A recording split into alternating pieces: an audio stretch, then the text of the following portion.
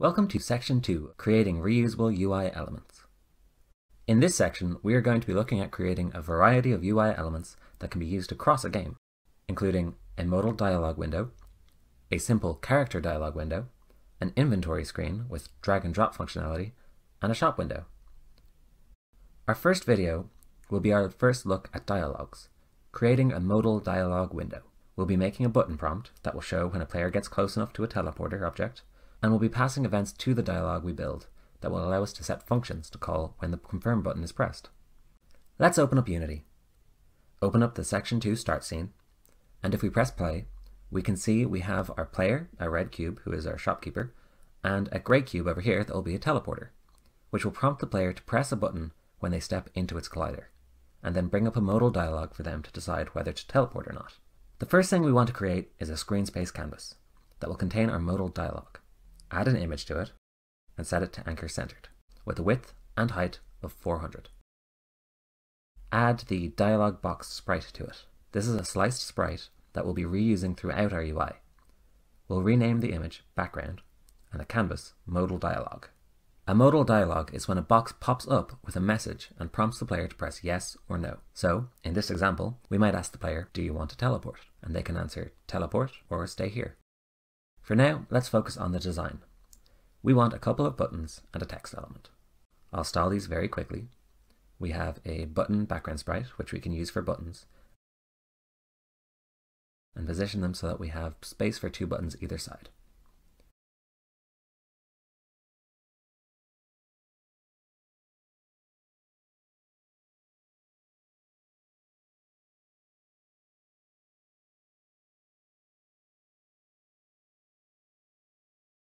Then set the text sizes and name them. We're also going to give the confirm button an accent color so that it stands out as the default action to take when shown to the player.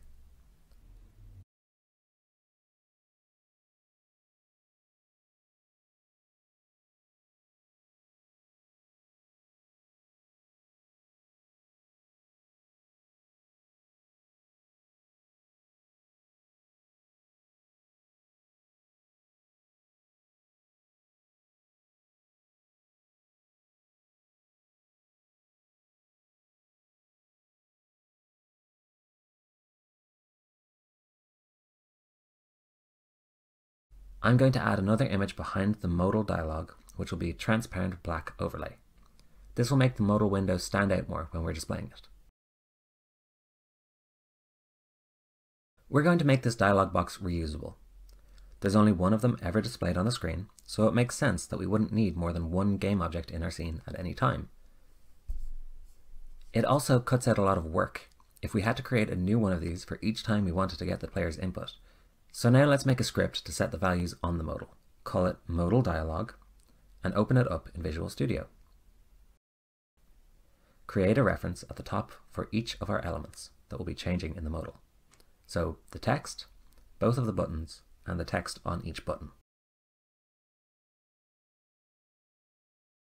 The parameters we'll need to set on the modal will be a piece of text asking a question, the text for each of the buttons, so a confirm text and a cancel text, and the Unity event to trigger when the user presses the confirm button. We'll create a function called setDialog, which will set these, and we can ignore the cancel button for the minute, since we don't need to set the value of its on-click through code. To make our lives easier, we're going to pass an object to the setDialog function called a dialog object, and we'll create that down underneath our class definition. This will contain all of the parameters we want to set on the modal dialog, 3 strings and a Unity event. We'll need to add a using statement for using Unity engine.events. In our function now, we can set the 3 text components, text fields, to the text on our dialog object. We'll also need to remove any listeners that are on our button's on-click event, and add the Unity event that we're passing from the dialog object. This all means that we can add a dialog object on our teleporter that has all of these values, set them using this function, and show the modal window. Then call the functions to run when the button is clicked. Back in Unity, we want to set up our cancel button to hide the modal window and the overlay when it's clicked. Next, we need to trigger the modal when the user presses a button inside the teleporter, If we look at the teleporter game object, you can see that it's a cube with a trigger collider on it. So we want to show a button prompt when the player steps in here, and when they press that button, show the modal dialog. We're going to create a script called dialog trigger, and while that's loading, just set the references on our modal dialog script.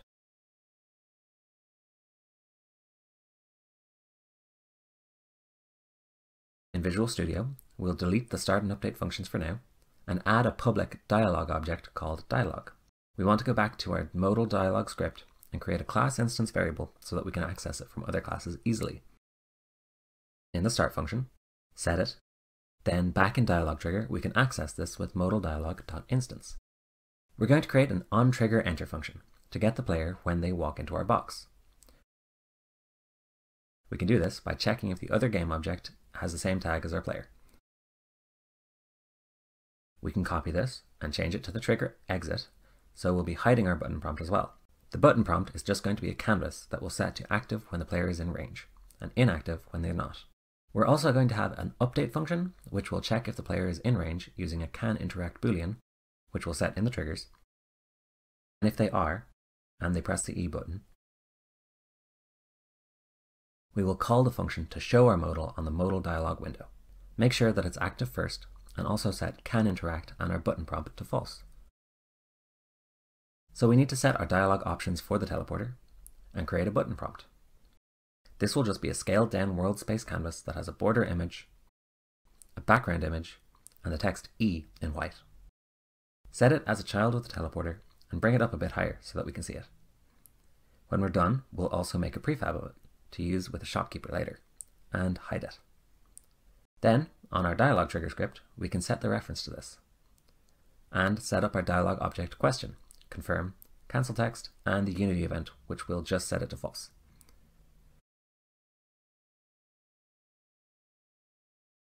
We'll go into the script and make it set itself inactive once the reference has been created. So there we have it, a reusable, custom dialog window that can be applied in a variety of places in the game. You might use this in the main menu to check if the player really wants to quit, or when the player is navigating between maps. In this video, we built up our modal dialog window and made it reusable by setting the values from an external script triggers it. We also made a world space button prompt indicator that gets used to trigger the dialog.